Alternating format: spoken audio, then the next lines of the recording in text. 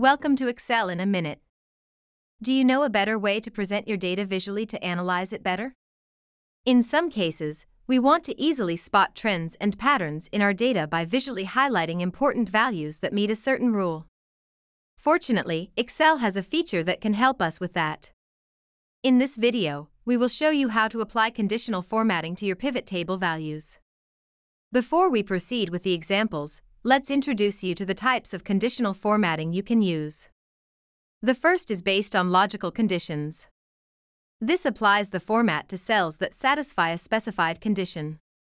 The next option is based on statistical conditions. This applies the format to cells that meet a statistical condition in relation to other cells in the range. The next three options are apply bars, color range, or icons to cells depending on their value in relation to one another. And the new rule option allows you to specify custom rules. Let's have our first example with this pivot table. Here, we have a list of products as the rows group, and under it are the years. We also have the sales representative as the columns, which are filtered to show only the sales from a Leaner Dillard. In this example, we want to highlight the top 3 items that were sold by a Leaner. To do that, select any value.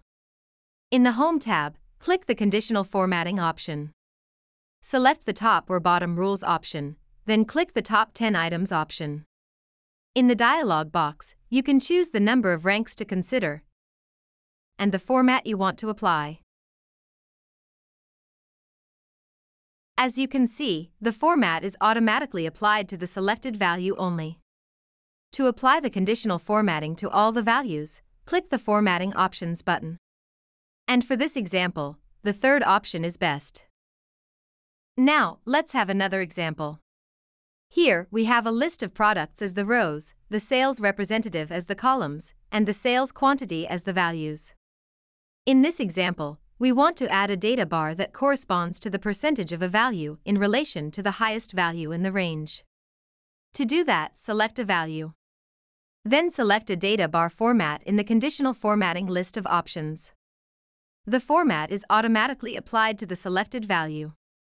Again, use the Formatting Options button to select the range of cells included.